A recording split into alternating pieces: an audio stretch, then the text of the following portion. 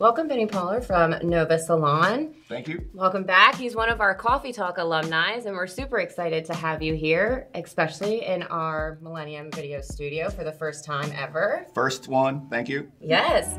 So I know that today we're going to be talking a lot about what you represent as far as career dreams, education, and client retention. So let's get started a little bit with career dreams. Let's do it. All right. Well, first off, I always have to ask, as you guys know, how do you take your coffee? Black, like motor oil. He's not lying, guys. Black. Motor oil, baby. There's like a huge difference in comparison in these cups right now. Yeah, it looks like you're having brown milk as opposed to black coffee. But it's lovely. Okay. And super, super sweet. Yeah. Perfect. So when I sat down with our marketing department, and we really were excited to kind of jumpstart and knew that you were going to be here and create some questions for this coffee talk, one of the things that we came across, which I thought was super beautiful on your website, you had this quote that was, "There is greatness in every single one of us, and sometimes we need to be reminded of it." And that really made me start thinking about a lot of the things that we were going to be talking about today, right? And what you represent. So how do you motivate your team to be successful in their career dreams?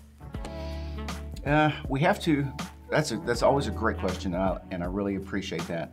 And we have to go backwards a little bit and realize some of where most of our new people are coming into the industry and where they're coming from and what they're even aware of is possible, what they can see as possibility. And when we are able to show them that this is possible, or this is possible, or this is possible, and for example, would you like to be a platform artist? Would you like to do photo shoots?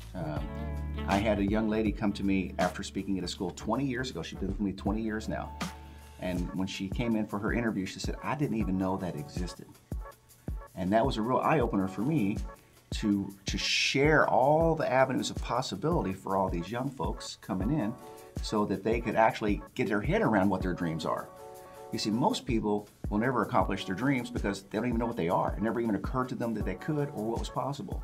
So first things first, expose your team to what is possible for them, and then help and guide and coach them on whatever aspect it is. And for all of our salon owners out there, I would highly recommend looking in all the various aspects of what's possible in our salon industry to be able to provide that for those people. So at that end, what would you suggest to business owners as what their vision should be for hiring potential employees? That's excellent. The first thing that we need to do as business owners, and I'll say salon owners directly, that's what we're doing, is to understand and make a decision on what our marketplace is going to look like. Where do we want to position ourselves? So for example, if I want to do a real underground music groove and my clientele is going to be, the guys that are playing the clubs all the time and they like the more hardcore music or rock music or punk or whatever it might be, or the dance crowd, that's a particular type of positioning for your salon, as opposed to doing a position where your average ticket is $250. So there's two completely different marketplaces. So once we decide which position we want, then we start working backwards and cast our vision, and then bring our team into our vision so they can see what's happening. It's hard to have them have vision until I can show them what it is, and then once I cast vision, then I can take them along. But marketplace position is first. If we don't know who we are, we're never going to be able to cast a vision for our team. Interesting. Now, one of the things that I know that you did recently was you rebranded. The last time you were here, you sat down with Colleen and you talked a little bit about what that journey was going to be like for you.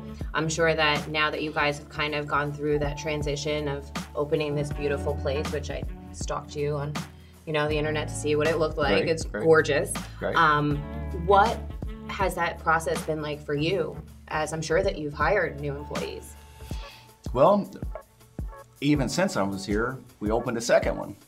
And so we really went nuts. Okay. In a good way. It was the thing about doing that, and I'll set the premise, almost 25 years of a salon as Hair by Bennie and Friends, changed complete branding, complete identity to Nova Salon, and then we opened the second one. that was a pretty interesting time, and we orchestrated it very well over the course of about 4 months with the PR campaigns and so forth. And the energy and the morale was skyrocketing, and it allowed us to be even more attractive to young new talent. They're like, what is going on over there? And yes, it looks really pretty, it smells really pretty, it's very modern and very cool, but it's the team's energy that became the magnet for new talent.